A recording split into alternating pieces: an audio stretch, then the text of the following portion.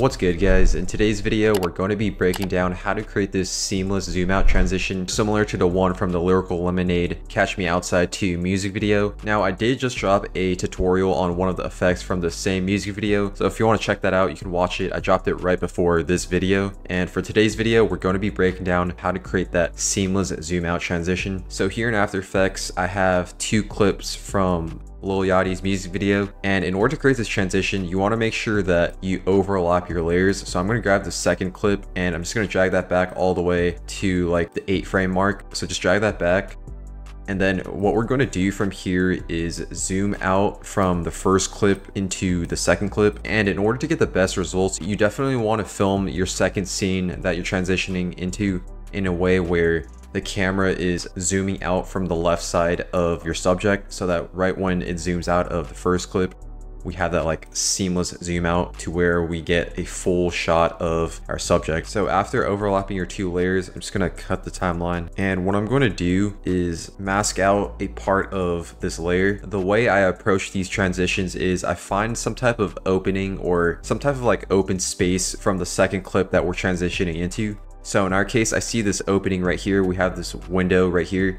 And what I'm going to do is grab the pen tool and just mask out this part of the window, just so that I know that this is where I'm going to be zooming out of. But of course, in your case, if you have some type of other opening, then you definitely want to mask that part out and then zoom out of the part that you masked out. All right, so after masking that one out, you want to click that layer and then click M twice, click subtract instead of add, increase the mask feather, increase that to like 25. By doing that, it softens the edges. And in order to actually create this transition, we're going to be using a null object. So let's create a new null object, cut this layer to the same length as the second clip, grab the parent pick whip tool from the second clip, and we're just going to drag that onto the null object. So now this null object has full control over this second clip, and we're going to be keyframing the position as well as the scale, because we're going to be zooming out from the left side of this layer, which is this window right here that we just masked out. From the beginning of this layer, I'm going to go forward 16 frames, keyframe the position as well as the scale. And in my case, because the first clip isn't long enough, it disappears and it creates that transparency. But once we create the animation, it's not going to be noticeable because we are eventually going to be animating the mask expansion for the second clip. So go back to the beginning, and I'm going to have this really zoomed in. So I'll increase the scale to around there, and we're going to move the position so that we can find the area that we masked out of.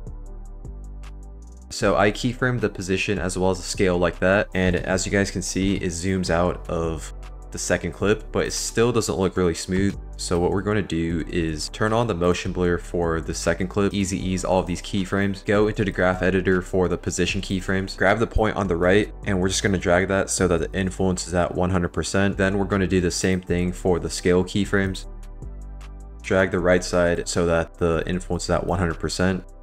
And now when I play this, we have that zoom out transition. It looks a lot smoother because we adjusted the graph editors. And when I play this, we have that transparency like I mentioned from before. So in order to fix that, we're going to keyframe the mask expansion at the start and then just go forward 16 frames, decrease the mask expansion so that it fully covers the window, keyframe the mask expansion at -145. Easy ease both of these keyframes. Now we don't have that transparent background as the transition is happening.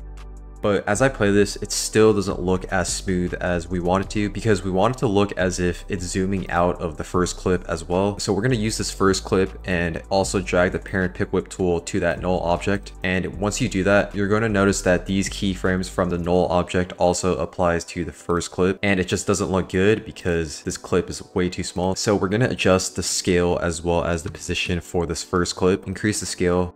I'll increase that to around 22% and then go towards the beginning and adjust the position. So that's how I'm going to adjust the position as well as the scale. We're also going to turn on the motion blur for this layer.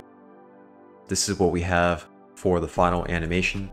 So by connecting that first layer to that null object, it creates that really smooth animation where it looks as if a camera is zooming out from the first clip into the second clip. And of course, this transition would look a lot better if you were to actually film the second scene that you transition into, where the camera zooms out from the left side and then it fully zooms out so that we can see the subject's face. That's all there is for this transition. Thank you for watching. I'll see you guys in the next video.